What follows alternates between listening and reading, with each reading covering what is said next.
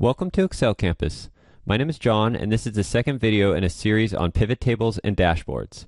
In the first video, we met Andy and learned about a project his boss has given him. He needs to take this sheet of data and turn it into a nice-looking dashboard. We learned how to create our first pivot table and pivot chart. In this video, we're going to create a few more pivot tables and learn how they can help us answer questions about our data. I will explain how we can use the different calculation types to investigate the source data and how to update your pivot tables with more data.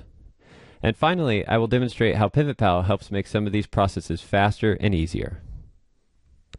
Alright, so this is the pivot table and pivot chart that we created in the first video, and I now want to build out some additional pivot tables and charts that we will ultimately add to our dashboard. So instead of inserting a brand new pivot table, I'm just going to make a duplicate copy of this sheet and then modify the new sheet. So to make a duplicate copy of the sheet, the easiest way to do that is you just left click and hold down on the sheet like you're going to drag it over to the right, then hold down the control key on the keyboard and let go of the left mouse button. That'll make a duplicate copy of the sheet. So now we can just modify this pivot table, our other pivot table is still intact. And the other nice advantage of this is we don't have to format the chart again. The chart's already formatted for us, and it will update as we make changes to the pivot table. So now I want to see a report that shows my sales by product category. So I'm going to go ahead and remove salesperson out of the rows area here. And you'll see that's updated the pivot table. So now the only thing in the pivot table is the sum of revenue, and that shows up here and in our chart as well. And now I want to add the product category into my pivot table. So I'm going to find category here in the list, drag it into the rows area, and now that's added all of our product categories here, the rows area. And I also want to sort this, so I'm going to right click here, go to sort, largest to smallest. So now we can quickly see that this company is selling a lot of beverages. That's their top performing category, then dried fruits and nuts and sauces. So those are really their top 3 performing categories. And I actually want to limit this list to just the top 10 categories. So we can quickly do that with a pivot table. I'm just going to click on the filter button here in the rows area, and then I'm going to go to value filters and choose top 10. And that'll bring up this window, and it's basically going to ask us what we want to show. In this case, we want to show the top 10 items by sum of revenue. So it's already set up for us. I'm just going to click OK. And now that'll just filter this list for the top 10 items.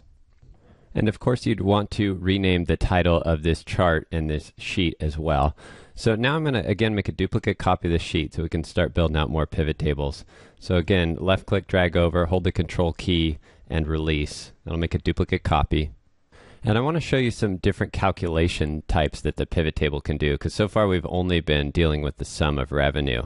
First thing I'm going to do though is clear out this filter, because remember we applied this top 10 filter. So I'm just going to click the clear filter button, and that's going to again show us all the categories here. So now I want to start answering some more questions about my category sales. So the first thing I'm going to do is I'm going to put the unit price here in the values area, and that's going to give me a sum of unit price, which actually isn't all that interesting of a calculation because there's different products within these categories. So I actually want to see the average unit price. So I'm going to right click here, go to value field settings, and now from this window there's some different metric options, and I want to calculate the average instead of the sum. So I'm just going to click average and click OK. And now that's showing us the average unit price now. And we can see that for beverages, our average unit price is around $23. Jams and preserves is a little higher at $43. So what that means is our volume for beverages is probably higher. And to see that, we can just take the quantity field and put it in the values area. And now we have a sum of quantity. And of course, we can see here that we sold a lot of beverages, 763. And that's just about the highest out of all the product categories. The other thing that might be interesting to know is how many orders we sold for each of these categories. So again, I'm going to take the quantity field and drag it into the values area. And instead of sum, I actually want the count. So I'm going to go to value field settings, and now I'm going to choose count from this list, hit OK. And so now that's showing me the count of orders, or the count of rows in my data set for each of these product categories. And the other thing that kind of sticks out here is this blank row. So we have a row of product categories that are blank, and you can see there's 8 8 rows basically of blank product categories. So let's see what's going on with these, because the boss is definitely going to ask about that when he sees this report. So I'm going to filter the category field here for blanks. Just going to go down to the bottom, filter for blanks. And that's basically showing us that here's these 8 blank rows that we're seeing in the pivot table. And we can see there's no product name here. There are some shipping fees. So this might be some kind of shipping fee. And we'd obviously want to ask our billing department about that. But for now, I'll just put shipping fee in the category so we at least know what it is. So with those selected, I'm going to use the Alt semicolon shortcut to select visible cells. Then I'm going to type shipping fee in here. And now I'm going to hold down the Control key on the keyboard and hit Enter. And that'll fill that value or formula in all the selected cells. Control Enter does that. So now if we go back to the pivot table, we'll see it still says blank here because the pivot table needs to be refreshed.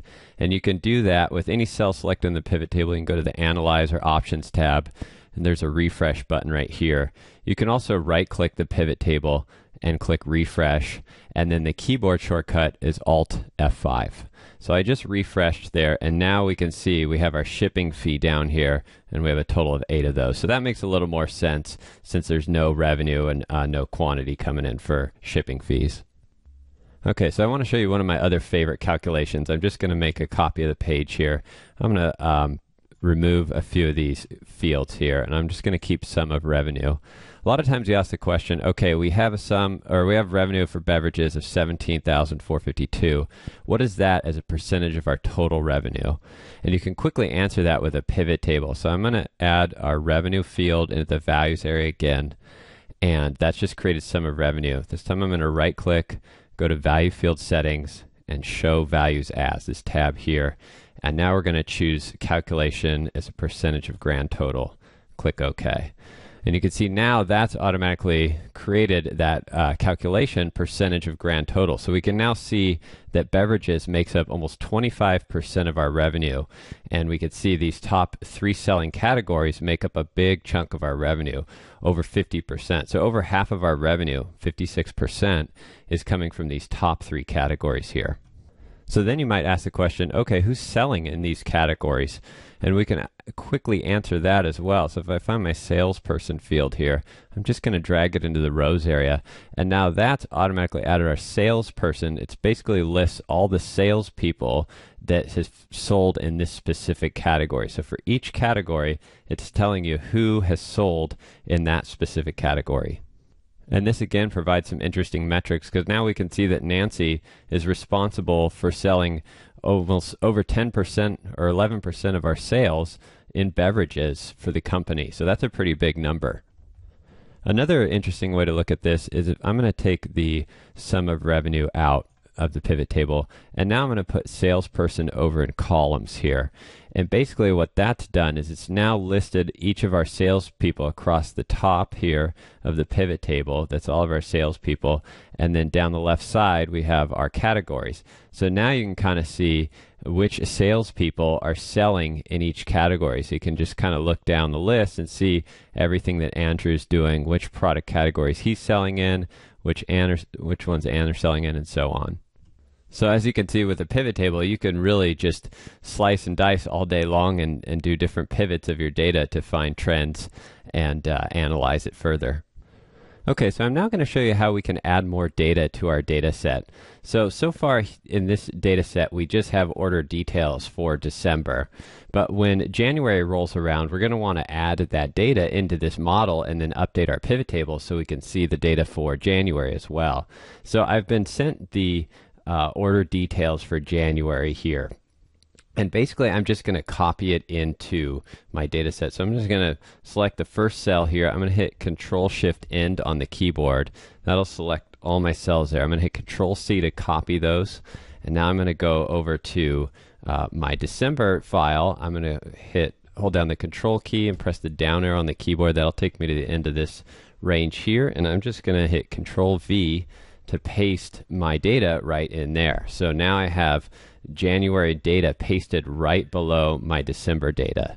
If I go over to my pivot table, the the pivot table has not actually been updated yet to include that new data. So we have to update the range of the source data that we first specified when we built the table. So you select any cell in the pivot table here, go to the Analyze or the Options tab on the ribbon, and we're going to choose this Change Data Source button. And that's going to bring up this window, and you can see right now our data range is only going to row 68. But if I scroll down to the bottom here, we now need to extend it all the way to row 83. So you can type row 83 in here. Another little trick you can do is if you just select any cell inside the table here and hit Control A on the keyboard, that's going to basically select all. Control A will select all, and it'll select everything in our data range. And so now we've selected everything down to row 83 and click OK. And now you could see that once we did that, the pivot table has been refreshed and updated with the new data, and we have a new total sales of 89,000. All right, so I now want to show you some features of PivotPal that make it faster and easier to work with your source data when you're building out your pivot tables. So if you remember, we were just investigating this blank down here and these 8 rows that made up that blank. And to do that, we went over to the Data tab, and then we found the category field here and filtered for blanks. And basically that's what we had to do to find those blank rows. Well, PivotPal has a feature that makes this a lot faster and easier. So I'm going to open the PivotPal window here. And basically, the PivotPal has this filter source button that will do all this for us with the click of a button. So I'm just going to select a cell in the values area. In this case, I'm going to select that 8. And then I'm going to click the filter source button. And that'll automatically filter our data source for the category of blank. And you can see it's done that here and filtered for blanks and then showing us those 8 rows. So this will save you a lot of time when you're investigating your data, especially if you have a pivot table like this that's a little more complex with more fields in it. So let's say that we wanted to investigate this number here, this 5,114, which is a sales for Maria for beverages for the West region. So if I just click the filter source button now, that's filtered my source data for the category of beverages for salesperson Maria for the region of West. And it's also automatically selected the revenue column there, so we can tie out our number. Here's 5,114. And again, it's just basically applying those filters to the data set here. So we could see here's our filter for beverages. If we want to jump over to salesperson, select salesperson in the field list, hit the go to data button, and that'll take us over to the salesperson field. And again, it's showing us that it's applied that filter there. Another nice feature of PivotPal is it allows you to build out your pivot table from your source data sheet. So I'm going to hit Alt-AC on the keyboard to clear the filters.